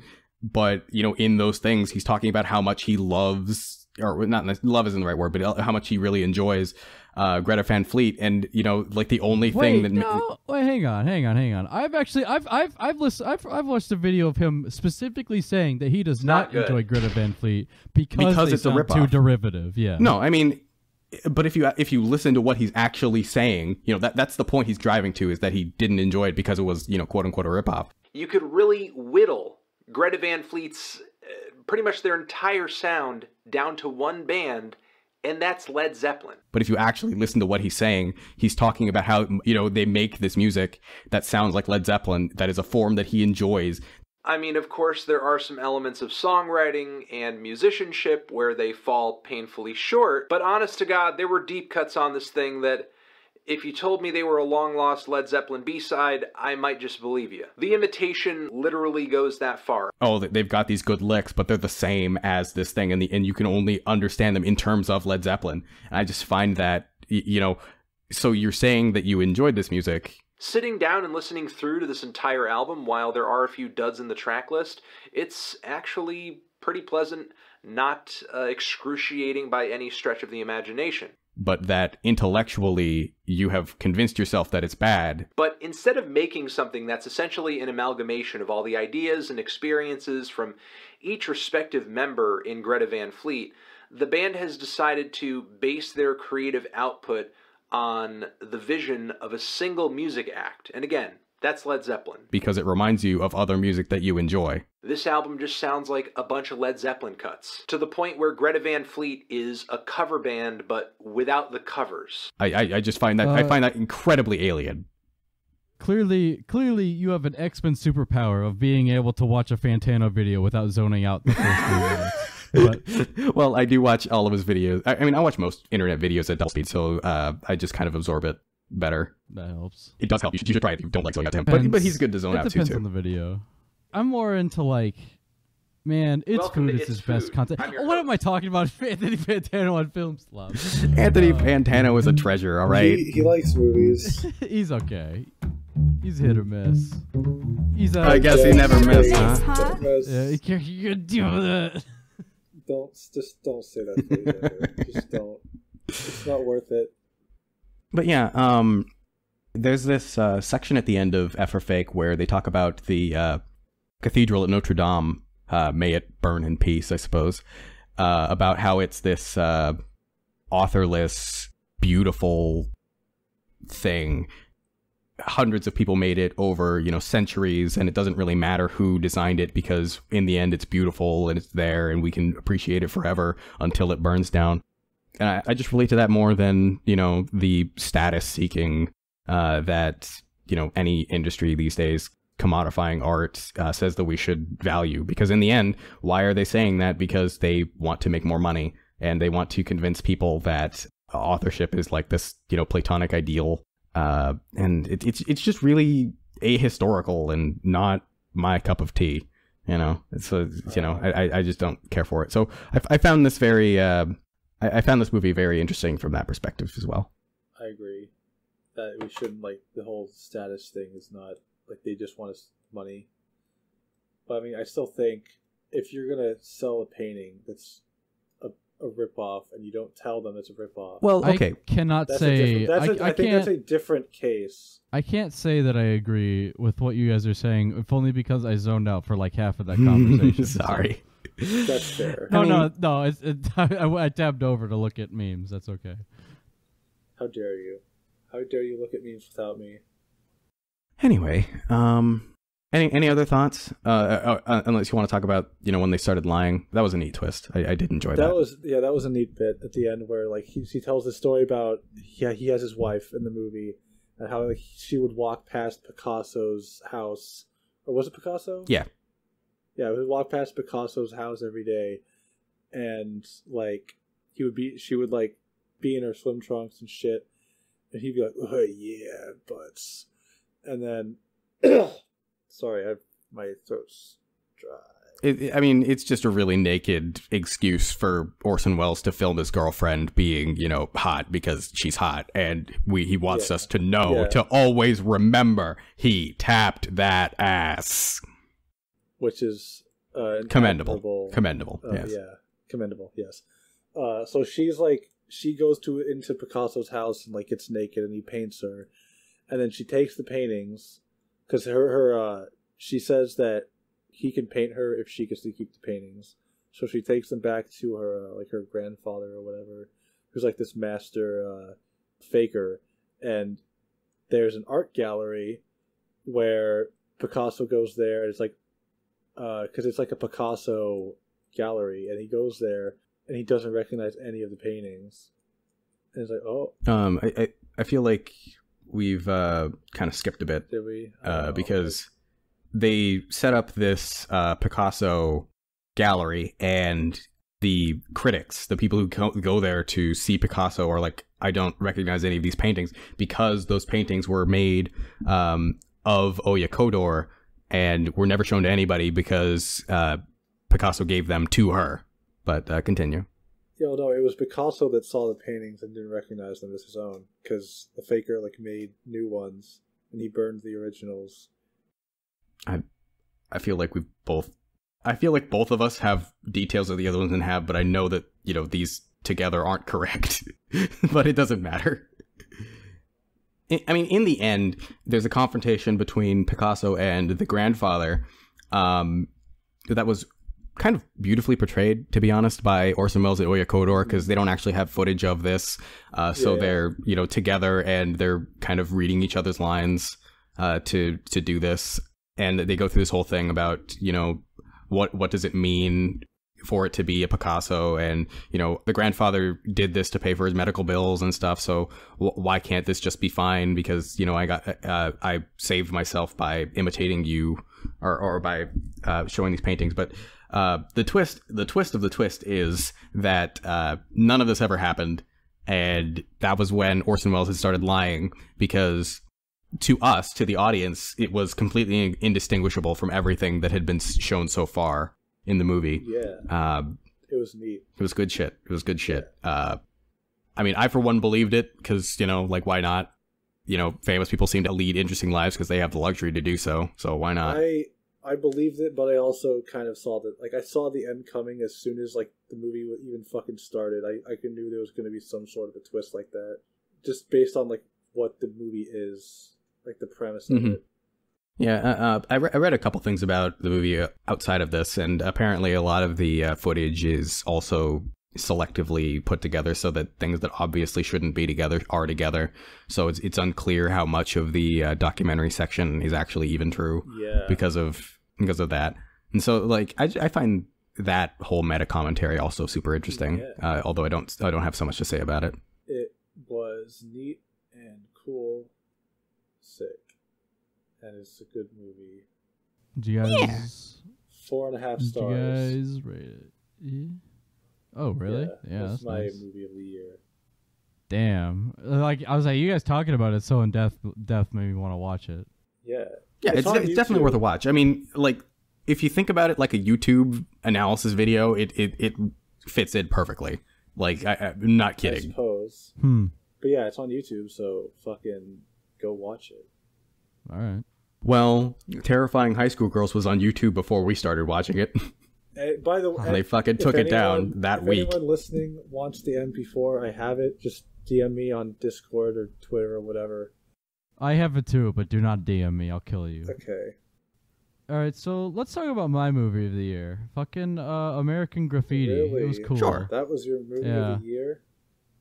I mean, once again, I didn't have too many standouts. It just barely beat out Holy Mountain and The Sting. It was pretty close, but I think I preferred American Graffiti overall, just because the whole thing is oozing charm. I loved the dynamic between the driver guy and his teenage sidekick thing, and they have that whole thing where they start out hating each other, and they just start getting tons of adventures. Give me 1 second to get water. Yeah, go ahead. Leth, have you seen this movie? I haven't. It's one of the few George Lucas movies I've never seen. Honestly, it's weird that he's remembered for Star Wars and not this. I mean, I guess I can see why, but one was a cultural phenomenon, kind of rejuvenated sci-fi and all that kind of thing. The other one was a Oscar-nominated for Best Picture movie that, is also beloved, but nobody cares about because it didn't become a franchise. Only one sequel. Yeah, basically. It's just weird that this movie doesn't seem to be as remembered as his other stuff. Or his one other thing. Yeah, it's in the conversation, but nah. It really shows that George Lucas is a competent director, and people say he's a fucking hack and he's a shitty movie guy, but man, if you watch this, he's pretty good. He knows what he's doing. Yeah, I mean, he's more of a producer overall through his career than a director, so that kind of feeds into that. But I definitely enjoy the original Star Wars the most, and yeah, he's good shit. And say what you want about the prequels, but they definitely had a vision. And say I like more so what they were going for than what they ended up being, which is why the side story stuff, all the novels and the games and the comic books, all that stuff for set in the prequel era is fucking, that's all the best extended universe stuff.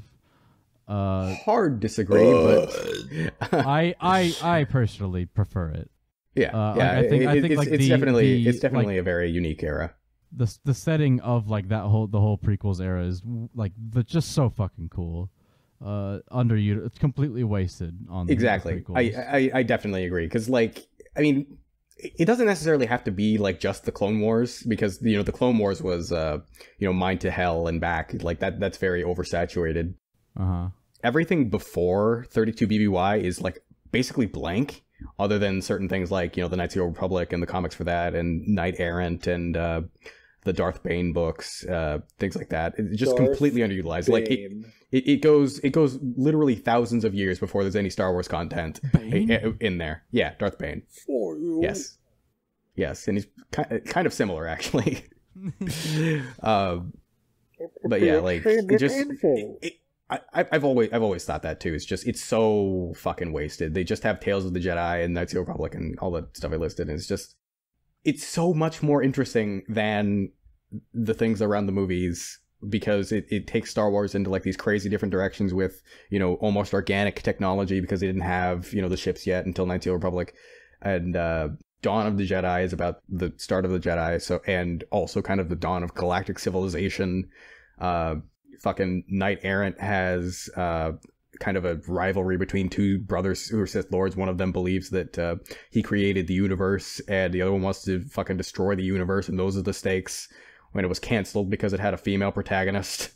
It's just super interesting. You remember that fucking everything related to Darth Maul that's in the extended universe is so fucking funny. There was like that book where he like goes to prison, and like the cover is like this super edgy picture of him like growling and covered in chains. Yeah, it was like I don't remember what it was called. Anyway, yeah, imagine you're back. American gay.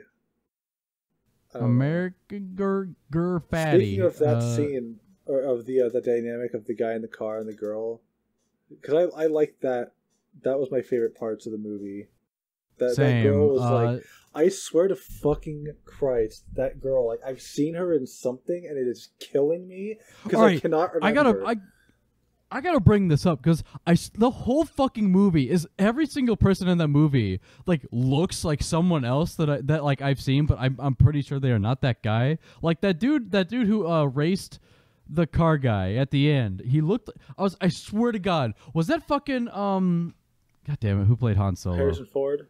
Yes, that was Harrison Ford. All right, so that was Harrison Ford. It was actually Harrison Ford. Okay, so I was like, because everyone I was like, okay, they kind of look like that guy. I was like, no, that guy is definitely Harrison Ford, but he didn't sound like him. Harrison Ford has like a voice. He had like a way higher voice than normal. It was weird.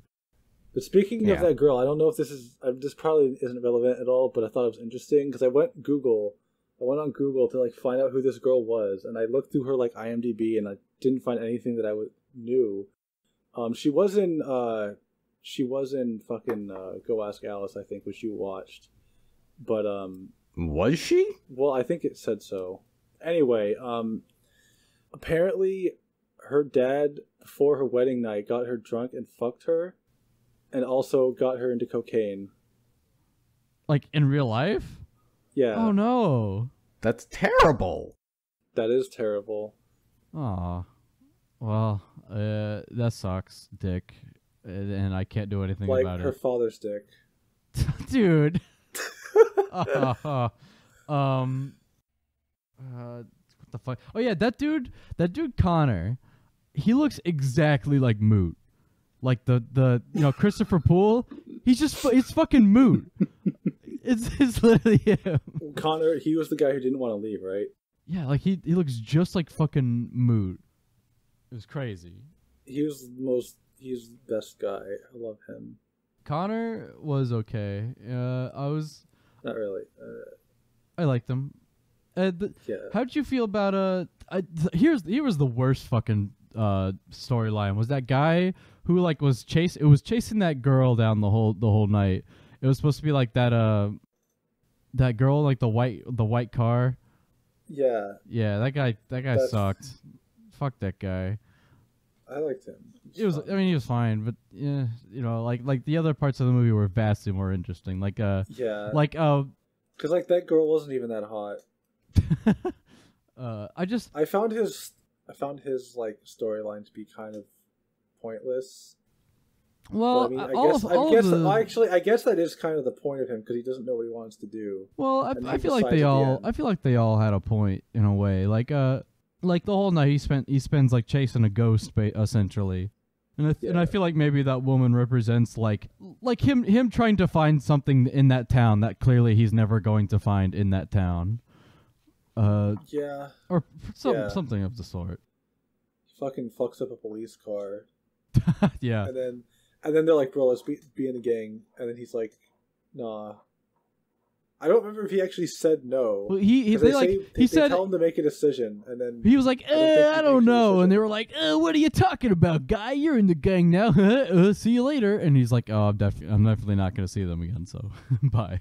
And then he leaves, and he sees the girl in the car. What? God, the fucking ending of this movie, when like he goes into plane and he sees the girl or he sees like the car that has like the girl in it. And then it's just like cut to a screen, like a blue sky, and then like a picture of the main dude with the yellow car. It says he died in a drunk driver. Killed by a drunk driver. This guy went missing in action in 1964. I was like, holy shit! What the shit, what dude? the fuck? And which is surprising. I guess this was based on a true story. I guess they didn't say that. I mean, there was a second one. Was there really? There's another one called More American Graffiti, which is the best title for a sequel ever. Just like more of it. What's the rating? I don't know. Is it any good? It didn't look very good. So let me look it up. I like the nerd guy when he Oh, there was a scene with him where he Oof, the rating is like 2.7 on Letterboxd. Yeah, that's not good. So the nerd guy like he pulls over to this car place, and then like the salesman they're like, yo bro, you gotta sell you this car. I want to buy your car but I can't, but I can sell you this car for this so little money. He's like, dude. God, leave me alone. What the fuck, get out of here. What was the point of that scene?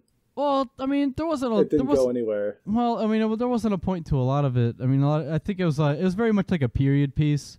Like the whole thing I think is just kind of like, yeah, this is a lot of this is what it was like, you know, what makes it all the other scenes accomplished stuff and like had a point. That scene was just kind of there. I mean, a lot of the scenes existed just so they could like just have a goofy thing to happen and do, you know, and that was pretty short.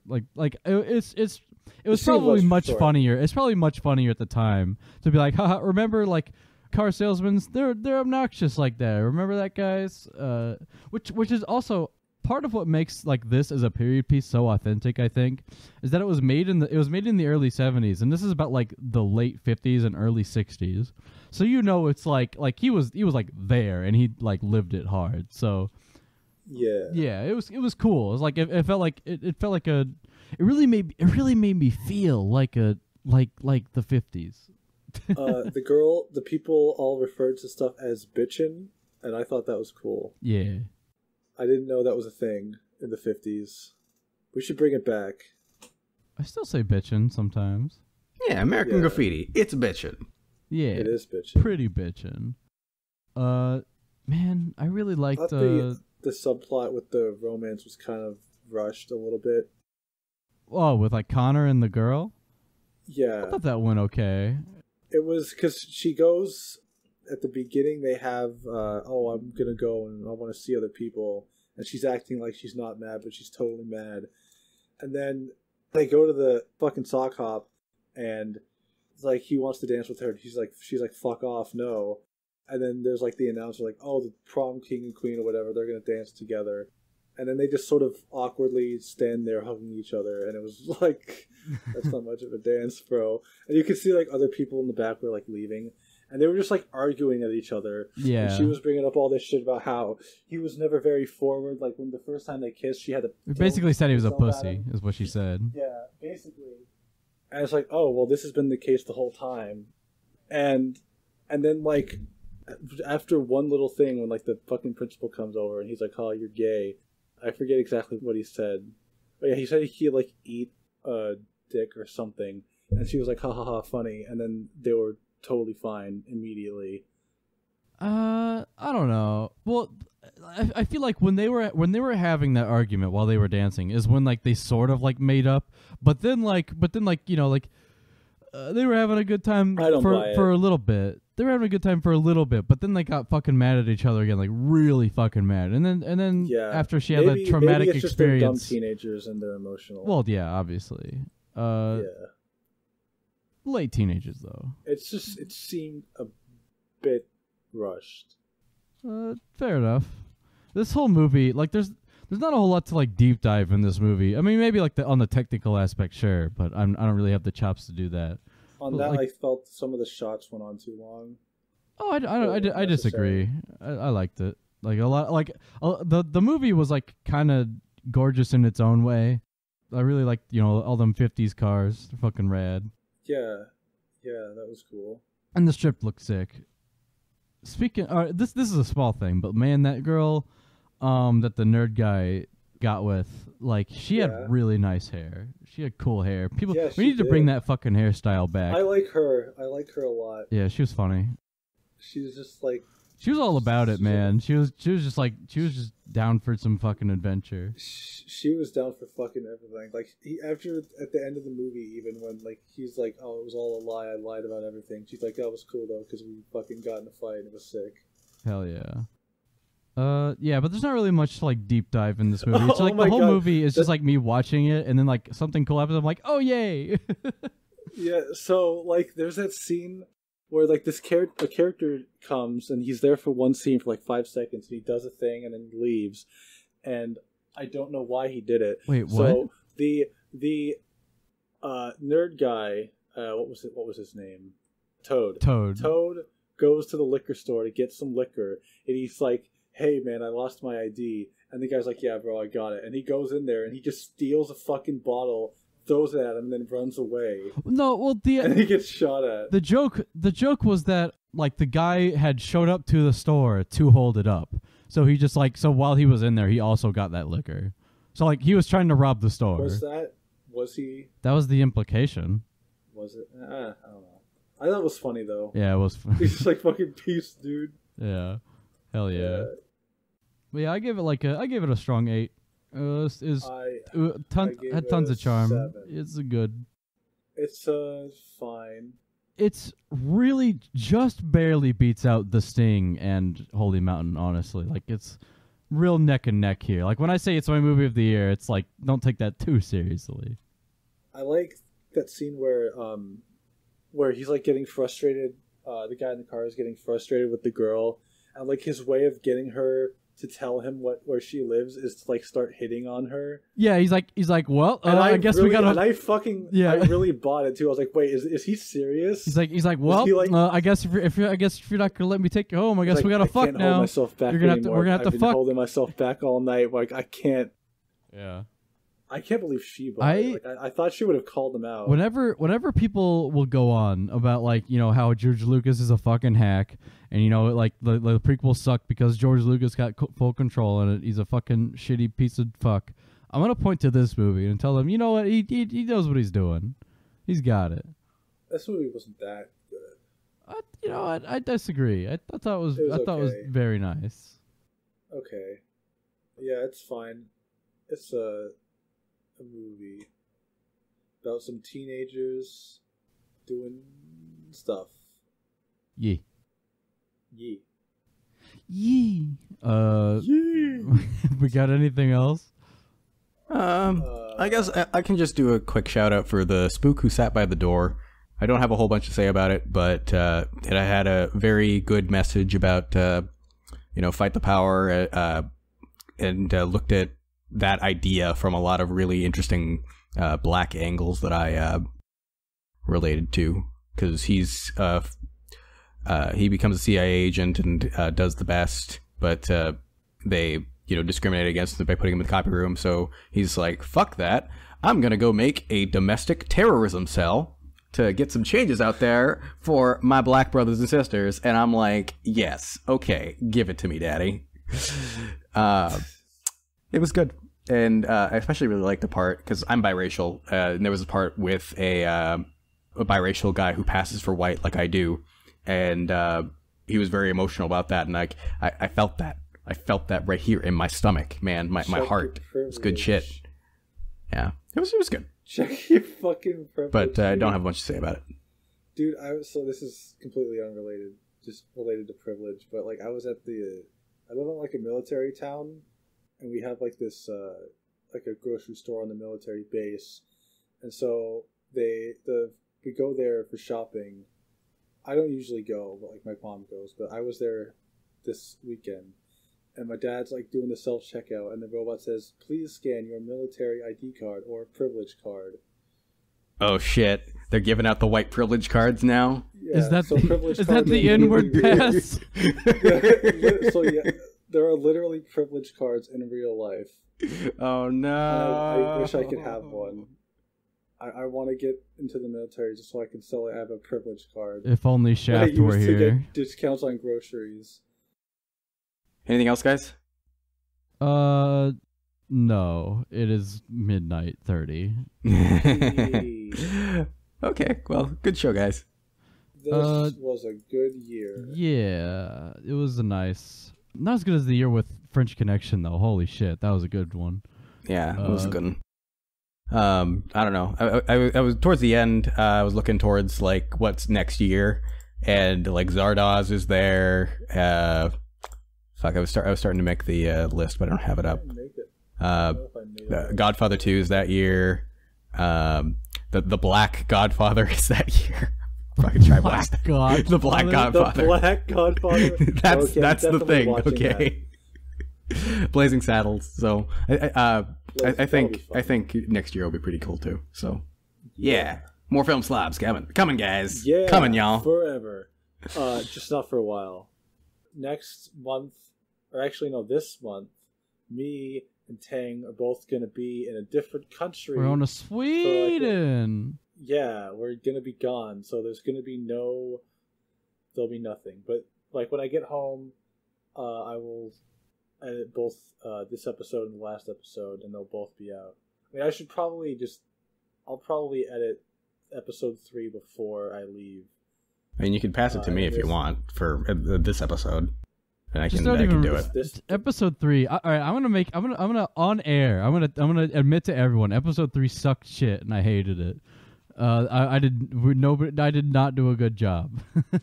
Well, we have to put it out anyway. Yeah, it's part of the history. The film slobs, all right? It's fine. We're getting our dynamic together. I think this one gelled a little bit better. Yeah, we're definitely getting it down. Okay, yeah, if you want to edit this episode, that's cool. Buff out those scratches. It'll cut it down. I mean, I have other audio projects going on right now too. Like I just finished my section of the Mueller report and everything. Anyway, whatever. This isn't stuff for our audience. Fuck that. I'm not sure how to sign off though. How are we gonna sign off? How are we gonna sign this off, boys? What with a pen, right? Yes. That's how you sign. Just put like Here's my pen. I'm putting a pen. Just put a. You will die. And that's the end. Hello, this is Mr. Tangelo. I'm here to turn my audio back on and mention Crazy Train. I'm going off the rails.